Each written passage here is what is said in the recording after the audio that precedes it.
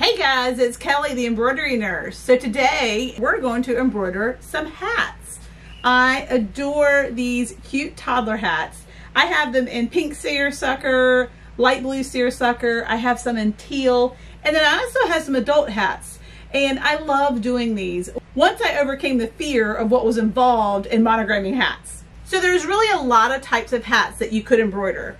There are like the trucker hats. These are pretty structured. So there's a lot more, I feel like, to go through with embroidery with these.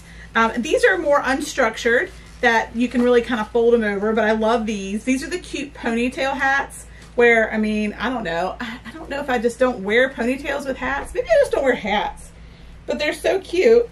You literally put your ponytail, which, you know, hats come with a hole anyway, so I kind of don't get this, but anyway, there you go. The ponytail goes through the back. I mean, that's kind of cute, right? So a cute monogram on that. I love this. I'm not a big camo person, but I really do love this one. It's distressed, looks like it's been worn a bit, and it has that ponytail in the back. And again, another leopard one. I love these colorful ones. I'll wear these sometimes playing tennis. And then just the kind of vintage look of these. I like these. I have them in several different colors. I'll show you some of those. But what I love doing are these cute little kid seersucker hats. And these are what I sell most in my shop. So again, I at first was like, no, I don't do hats. No way, nope, not doing it. Because I was kind of overwhelmed with the process. My Racoma machine comes with a fancy hat driver. And, you know, if you were doing these commercially and you were having to churn out, you know, 10 hats for a team every day, this is the way to go for sure. To have the device that you can actually slide on, just the same way you would slide on your 8-in-1 or fast frame hookups on your Racoma, you add the hat driver. And another day I'll show you how to use this, because this was what kept me from wanting to do hats, because this seemed overwhelming. Then, you guys, I found for my simple projects, all I need was this Durkee hat hoop. I love this. So for simple, just, you know, I'm doing shirts, somebody orders a hat, need to do a quick hat, this is perfect. Let me show you how this works. Maybe I'll bring it up closer for you. They are made for all different machines, so you do have to get the one that's specific for your machine. But this is for my baby lock machines, and I love it. So what we do, we're gonna use, you can tell already, some sticky stabilizer on the back, and we will use this to put the bill of the hat in. We'll kind of tighten it with these screws, and we have the hat kind of flattened right here, the part that we're gonna monogram. Y'all, look at that cute little ponytail, hi. So let me show you how to do it. It's super fun, and it really took the fear and the anxiety of doing hats away. So the things you'll need this hat hoop, or a different one if you find one similar, sticky stabilizer, of course your machine, your thread, and then your design that you've already pre-printed from Brilliance Essentials, because that's what I do. All right, so I've got my hats. I actually have an order for 2 different hats. I already pre-printed my designs from Brilliance Essentials. They chose a spring green, so I have that color loaded on my machine, and they chose an engraved font. Not probably the font that I would have picked, but it's what my customer wants, so that's what we're gonna be working on today. Let me move these other hats. So the first thing I'm gonna do is use my sticky stabilizer. This is one that I just got off of Amazon. I can link it below. I think it works really well. I like the thickness of it specifically for these hats. I'm gonna cut it to the size of my hoop here. If you do these a lot, you could have, you know, pre-cut sheets already cut for this size. I'm going to peel the backing off of my sticky stabilizer, maybe. Seriously. All right, and place it on the back and make sure that it doesn't cover any of the grooves that are needed. And then I'm just going to press down on all 4 sides of that. So you can see that there. It's just stuck to the back. This is the sticky side that's bum, bum, bum, bum, bum, bum, bum, bum, bum, bum, bum. It's just stuck on the back there. This is a really good one. I like the thickness of this. I mean, you can tell You can hear, and it's very taunt. I don't know what that word is. Tight. You know what I mean. So I'm going to take my design that we have. These are the letters ASM and in a gray font. What's cool about hats like this, actually a lot of the hats, they have a crease. Can't see it, way too bright. They have a crease right here in the middle. I can line my grid up perfectly on that crease and we'll know it's perfectly centered. So that's all we have to do. But I'm going to pin it. I always like to pin. A lot of the hats will come with like a little piece of paper on the insert to keep them in place. I like to roll the sweatband out of the way and then I pin the design exactly where I want it on my hat.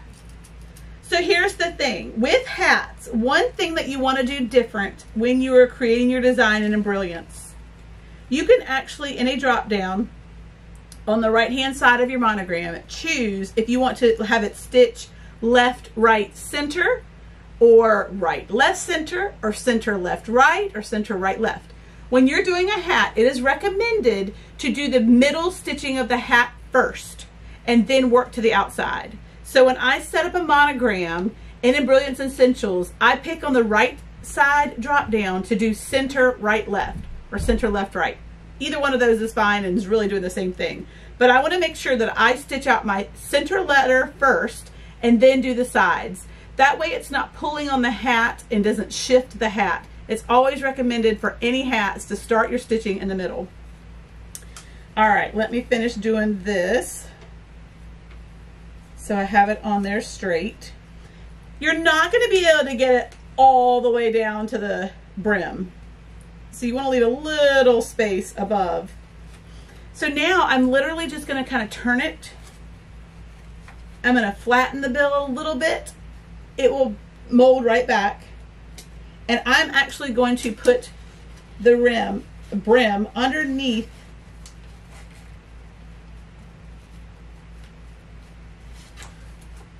You can loosen the screws if you need to, but see how I put that underneath. So you can tighten these. Once you get it on there, you do want to tighten it. But when you're still trying to get it in place, you can loosen them so that you can shimmy your little bill of your hat straight under there. So see how that's placed? And now I'm going to do some more taping. Nope, pinning. That's what I meant. So now I'm going to first make sure that sweatband is rolled up out of the way, because I don't want to stitch on that. That would be just one extra layer that we don't need. And I'm going to, from the center out, mold this hat on the sticky stabilizer. And the goal is to get all of the area that will actually stitch flattened out onto the stabilizer. And then I'm going to use a multitude of pins just to ensure that this awkward shape doesn't shift once it starts stitching.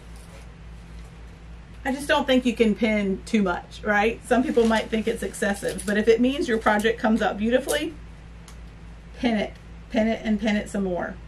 And that's why I like the thickness of this particular stabilizer, because it does not care how often it's pinned. The real thin stabilizers can be a problem when it comes to, you know, lots of pins or lots of pressure. I mean, I'm putting a pretty good pressure, you know, on the stabilizer as I place this. I think I'll put one more on the bottom and then I'll show you what I've done. This one on the bottom I can tell is going through that thick sweatband, but it is out of the way of the embroidery field, so that's perfect. Okay, let me show you a little bit closer. So if you look, the area that's flattened right here is the actual area of the monogram. I don't care really about this area here or here or here, because it's not going to actually monogram there. You do want a little lip, a little edge on the side so that your machine can kind of get in place, but there's some edge around the monogram itself, so we'll be fine with that. But if you can see from that angle, the flattened area that is pinned heavily is just the area for the monogram. All right, so now we're gonna get a little closer to the machine and we're gonna actually put it on. So we are going to make sure that we put it on the machine properly.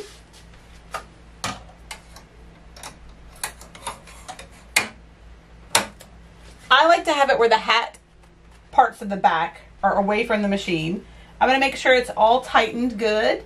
Also the frame itself. I have my design. I do need to make sure, because I put the hat on backwards, not backwards, but I rotated the hat, that we need to rotate the design. So I am going to say okay and rotate 180 degrees. I'm going to say okay, edit. I'm going to use my grid, and it has the laser here. I'm going to place the laser right over the grid. I'm going to remove, don't forget to remove this. I'm going to eyeball it, make sure the area looks flat there. Make sure I have the right color picked, which I don't. I'm going to pick color 3. And now we're going to stitch. Here we go.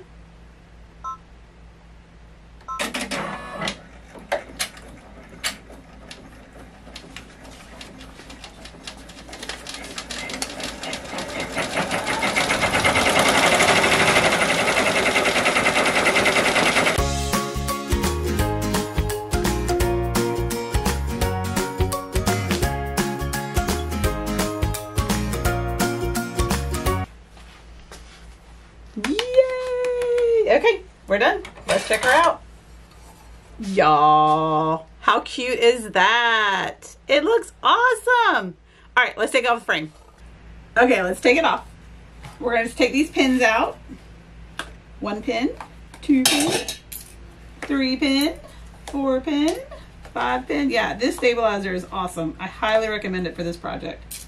And then we're going to loosen the screws here on the bottom.